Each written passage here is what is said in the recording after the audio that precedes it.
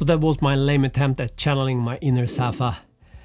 But this bike, man, it's so fun to descend. Can't help it. So the beginning of this video was obviously a joke, but if you're one of those people who gets upset by how other people decides to stop their bike, the Rim Brake Defense Force t-shirts and the Disc Brake Death Squad t-shirts are still available.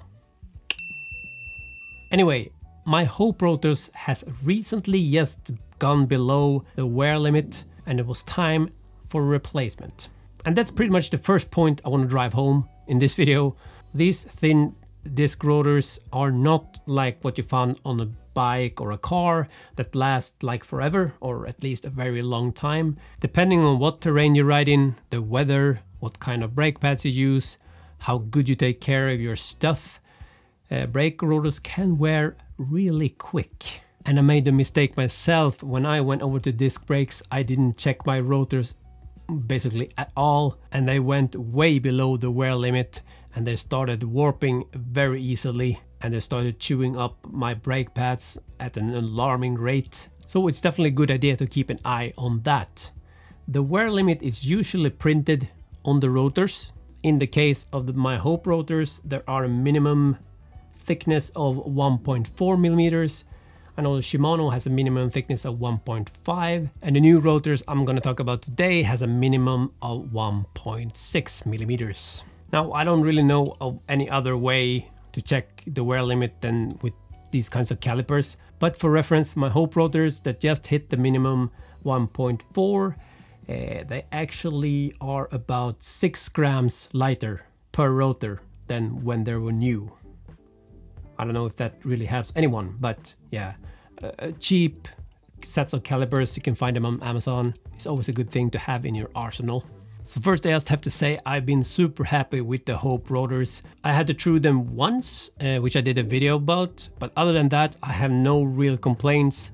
I think I have about 4,500 Ks on them now, and that might seem pretty high in terms of wear rate, but that's about the same that I got out of my Shimano rotors. Had I lived in a flat area, I would have gotten at least double the distance, but I'm lucky enough that I always ride in the mountains and I basically have at least one 5K descent on every ride, and often these are very steep, narrow descents, and there could be a lot of debris on those small mountain roads, so I need to be on the brakes a lot. So I would guess that I'm using my brake rotors and brakes a lot more than the average person. And I really love descending, so there's definitely some hard braking going on from time to time. I just get that rush that I used to get from snowboarding back in the days. Yeah, love it.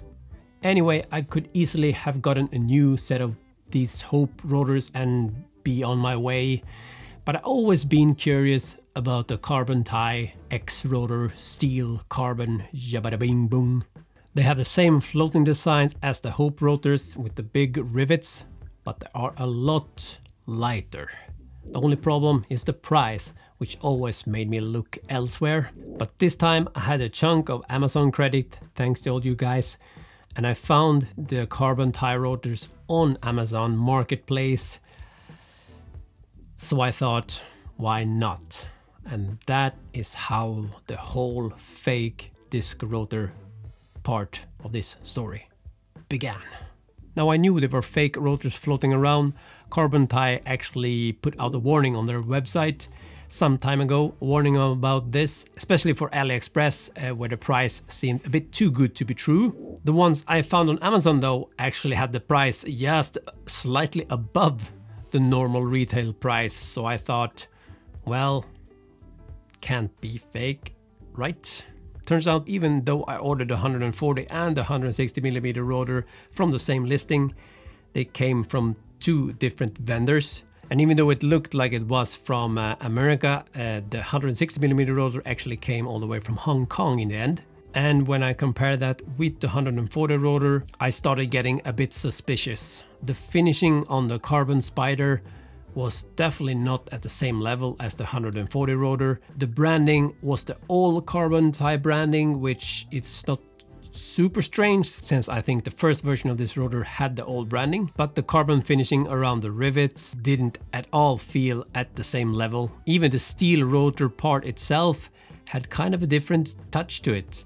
Hard to explain this in words, but just touching the metal felt kind of different. Some voodoo shit, I don't know. So I didn't want to risk anything and decided to contact CarbonTi directly.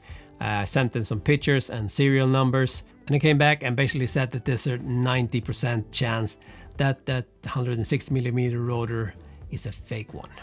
So if you're looking, definitely buy these from an authorized dealer like R2 Bike or Fairwheel Bikes in the US, and stay away from stuff like Amazon, AliExpress and eBay even,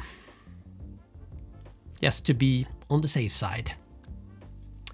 In the end though, CarbonTi was very kind to me and they let me buy a set of rotors directly from them. So now I'm definitely sure that I have a set of genuine CarbonTi X-rotor Steelcarbon 2. I think that's the full name. Weird. And looking at this, the general finish is just so much nicer than that fake one. I have sent it back. I'm still waiting for a refund. I'm not holding my breath. The listing is gone from Amazon, at least. So that was a long story, sorry about that. Let's move on to the fun part. 66 grams for the 140mm rotor and only 80 grams for the 160mm one. That is a 26 grams saving over my worn Hope rotors and about 36 grams over a new set. What I was really curious about is how they would perform on the descents I do. The carbon spiders shouldn't be able to move as much heat, so I was half expecting to be greeted with a nice rubbing sound after a long descent. But I have to say I haven't had any rubbing at all, and I've done quite a few descents where I really needed to be heavy on the braking, but nothing. Not a squeal, not a rubby-dub-dub. They are as straight as they were when I put them on, and the braking performance is just as good as my Hope rotors, which in turn is just as good as my Shimano rotors. But I only have about 900k on these yet, and I weigh like 61-62 kilos, so take that into account. But yeah, I'm very happy this far. If the amateur in me could speculate a bit, I think the slightly thicker rotor, I think I measured it at 1.76mm out of the box. That is slightly thicker than both the Hope ones and the Shimano rotors, so I think that helps with handling that heat. But like I said in the beginning, the minimum thickness is 1.6mm, so I don't expect these to have much longer life than any other rotors. So what is the point of paying so much more for these? Well, it's the weight. But is that really worth it? No. Yes. Well, I leave it up to you. For me, I think you can guess my answer.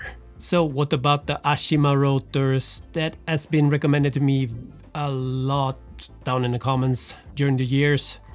But while I personally haven't owned them myself, I have a friend who used to live here that I rode with all the time, and he rode the same roads as me, same descents, and he was not so happy with his Ashima rotors, and they didn't look good after a couple of descents. So that's why I've never really gotten into those. Now lastly, that 26 grams saved will actually not make this bike any lighter. And that is because I went back to the Arundel mandible bottle cages. The tune bottle cages, while they are nice, light and all that stuff, there's just no match for the mandibles. They hold the bottle so secure, but they're still easy to remove, and they keep your bottles from rattling against the frame, which is a big deal in my case. So plus 26 grams there until I take the Dremel to my other cage there, and eventually that will happen. Definitely. So I'm definitely not trying to sell anyone some ridiculously priced disc rotors, but if there's anything you should take away from this video is just keep an eye on the wear rate of your disc rotors and don't buy fake disc rotors, especially if they're more expensive than the genuine ones.